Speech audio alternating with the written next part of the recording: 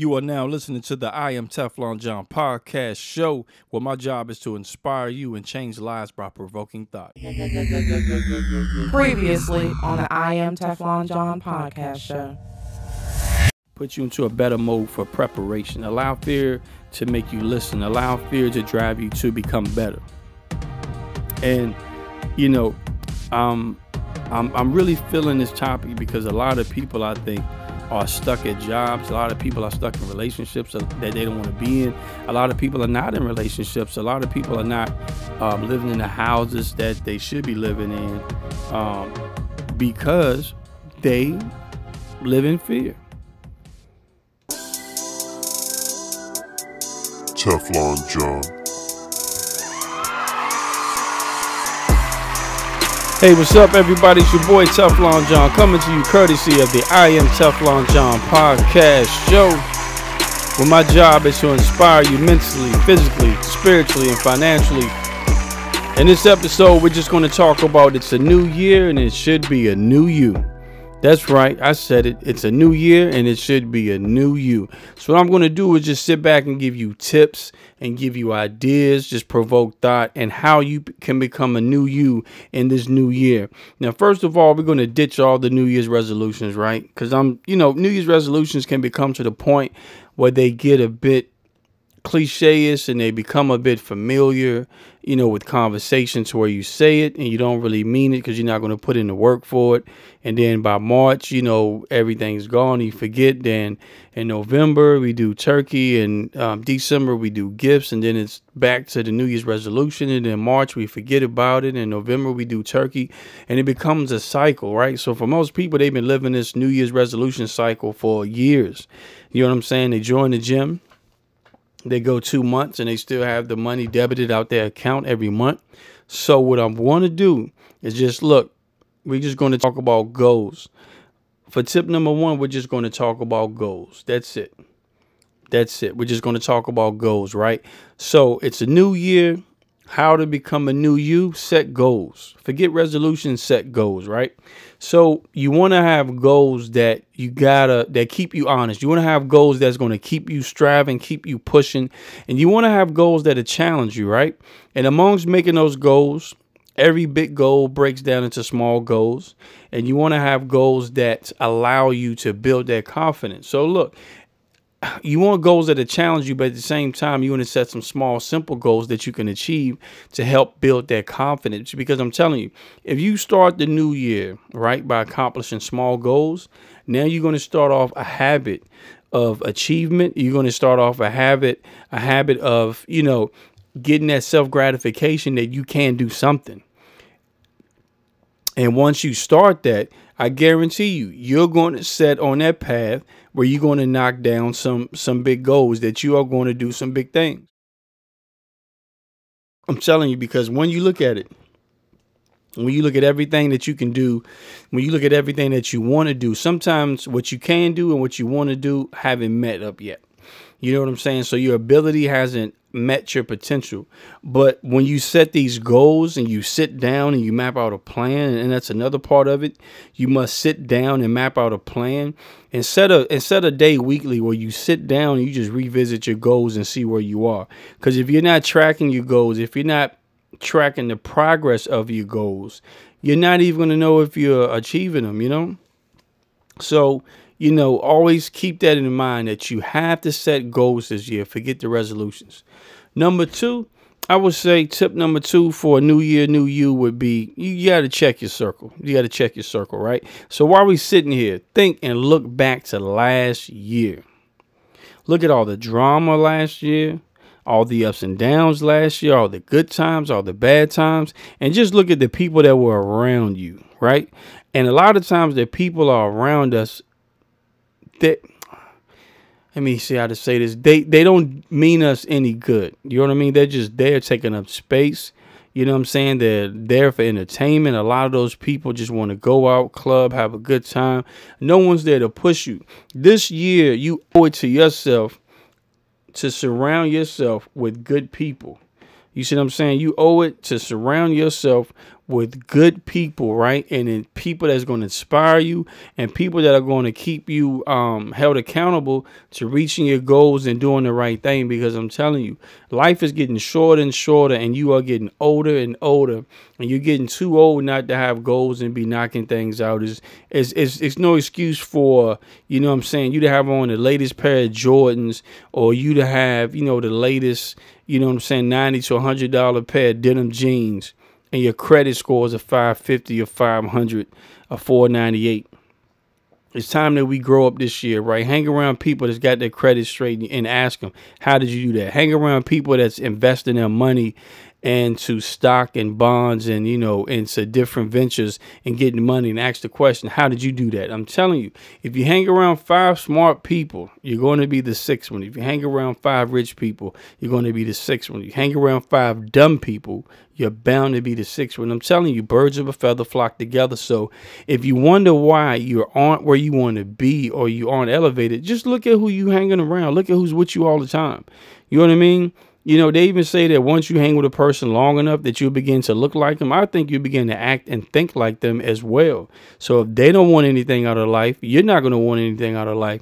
And a lot of times when you check in that circle, right, some people do not want you to be better than them. I'm telling you, some people do not want you to be better than them, whether it be in a relationship. You may have a good relationship, a good marriage, or whatever, and they're going through the rocks and they always got drama. And guess what? Now you've always got drama, because I'm telling you, they've made their drama your drama. A lot of people aren't satisfied, you know what I'm saying? But you let them get a boo thing. You let them get a man or a woman, you won't see them. Ghost like Patrick Swayze, you know. But look, I'm telling you, check the people that you're around, because notice, if you're around 4 people that's always talking about entrepreneurship and getting their own business, guess what? It starts to rub off on you. So if you're around 4 people that's talking about gossip and clubbing, guess what? It rubs off on you. So remember that. Tip number 2 was talking about checking your circle. Now, tip number 3 is just the fact of investing in yourself, because you owe it to yourself. Right now, a lot of times you may go the whole year and not buy yourself anything. Don't do that. Work some overtime. You got to reward yourself, treat yourself. And when I'm talking about investing in yourself, I'm talking about taking money that you would normally blow on dumb stuff. You know, one weekend going out to the club, sometimes you got to buy the ticket like 20 to 30 bucks to get in, sometimes more. You got to buy a new fresh set of kicks, a new fresh set of shoes or sneakers or whatever you wear, a new outfit and jeans. So sometimes that one night can cost you about $150, depending on what you have on. And then you're going to go in there. Most people are going to drink. They're going to turn up. And they don't turn up for themselves. They turn up to see other people watch them turn up. So you're looking at one night could be $250. So add that up within a year's time if you're doing that 2 to 3 times a month, right? Take that money and invest that into your goal, whatever your goal is, you know. So that way, when you want to do, you can do, because you're actually providing an atmosphere that's going to provide for you financially. You know what I'm saying? So take that money and invest in yourself, whether it's a craft, whether it's learning a new trade, whether it's gaining new knowledge. You know what I'm saying? Take that money and invest in yourself. Now, tip number 4 is going to be gain new knowledge. You know what I'm saying? Always set to gain new knowledge. You want to learn something new. You want to start reading books. And a lot of people that don't read books, right? I'm not a big reader, but I'm starting to do audio books. But what I'm noticing is whenever you're reading a book, right? Imagine going through life and every time you've had to learn through hard experience. If you could have just watched someone else, right, it would have been easier. So you take somebody's book and they're taking all these experiences and all these hard times that they've learned from, and then you can download all them years of experience. You can download it in the time it takes you to read the book, whether it be a week, whether it be 3 days, whether it be one day just listening to it. You can download 12 years of someone's life experience within a week. That's how you gain knowledge. You see what I'm saying? It's got to be about empowerment. And I know a lot of people not into it, but I'm telling you, everybody that wants to be rich don't want to put the work in. I'm going to say it again. Everybody that wants to be rich does not want to put the work in. And you just at the point now where I'm telling you, got to surround yourself with those people. You know what I'm saying? Because when it comes to investing in yourself and gaining new knowledge, a lot of times the people you're around and make you feel uncomfortable that you want to learn more, but if you're intrigued, if you're learning, you know what I'm saying, it's going to open up your mind. It's going to give you trades and new opportunity to bring more finances in your house to bless your family, because now you're gaining new knowledge, you're gaining new skills, you're gaining new trades, and when we're talking about that, we're talking about gaining new knowledge. You got to apply that knowledge. Novocaine only works when applied. You can have Novocaine sitting in the tube. You can have, the most terrible toothache you ever had. But until you apply the Novocaine, it doesn't work, right? So tip number 5, we're gonna keep it moving. This is a new year, a new you.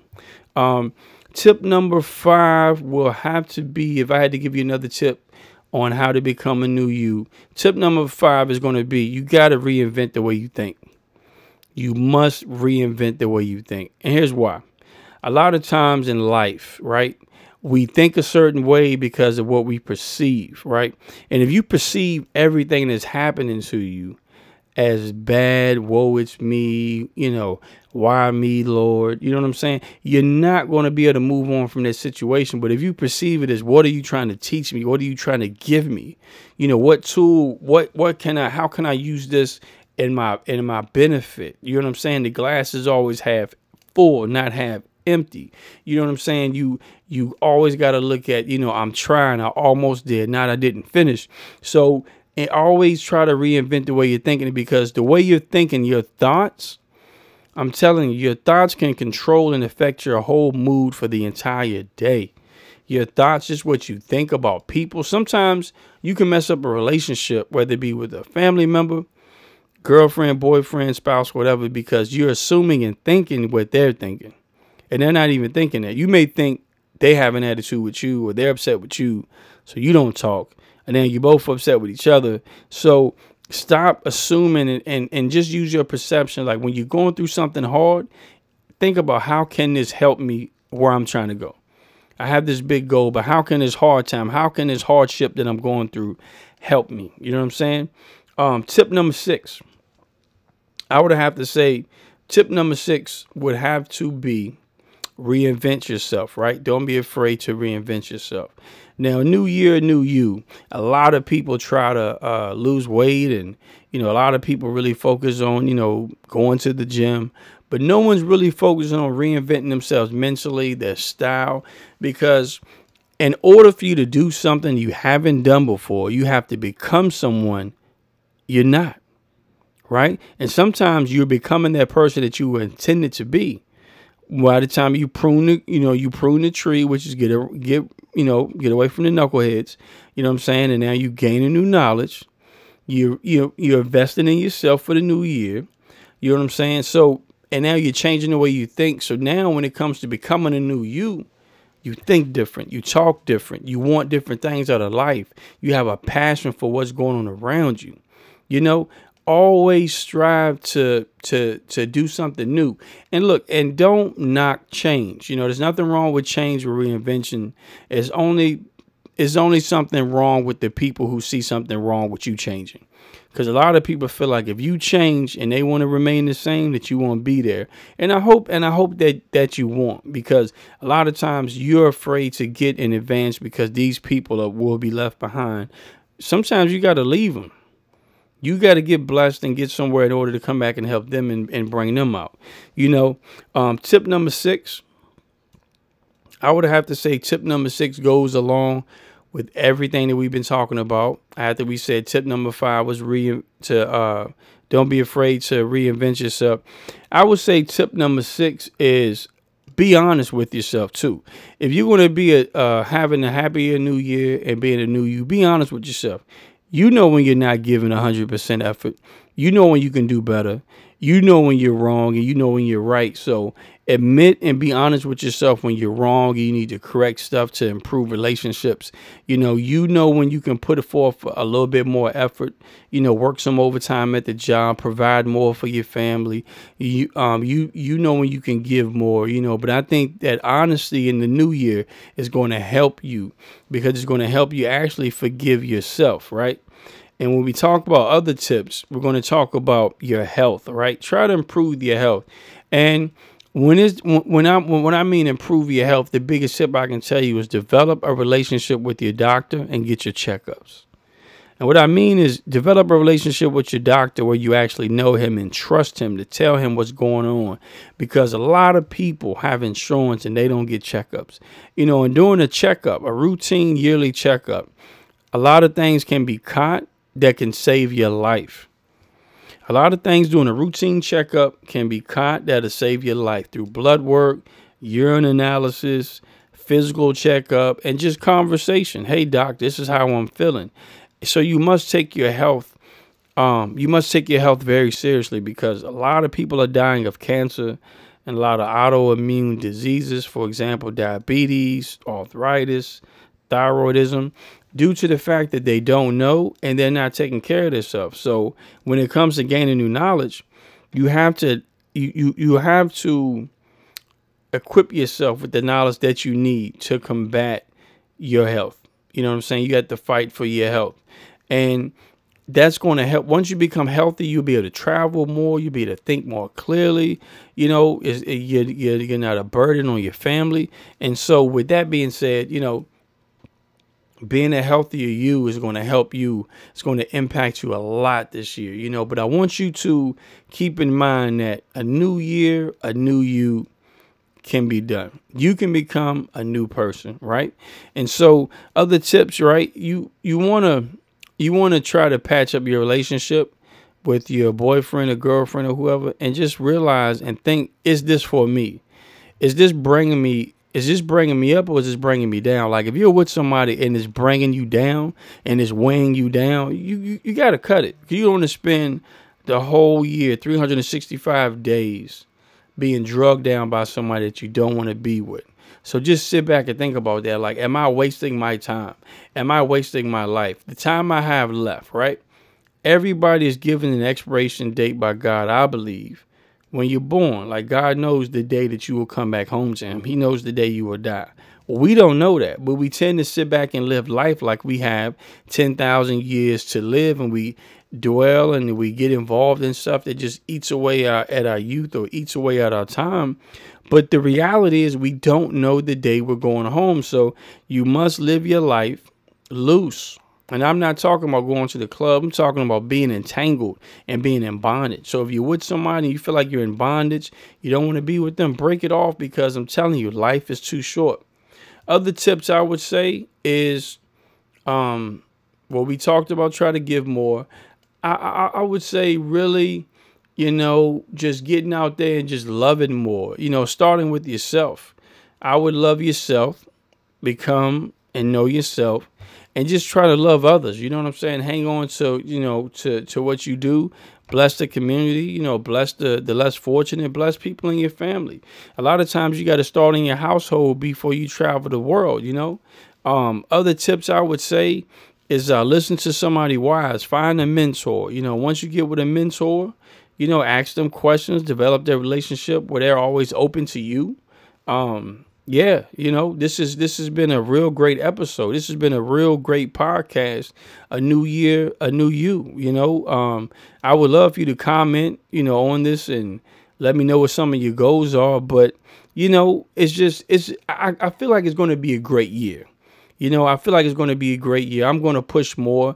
It's a lot of things that I want to do. I want to start a Facebook TV show where I'm going to be sitting down doing some interviews and commentary and just using other people's stories to bless and empower you guys. But I'm telling you, really focus on the content of this podcast, because I'm trying to motivate you. I'm trying to inspire you.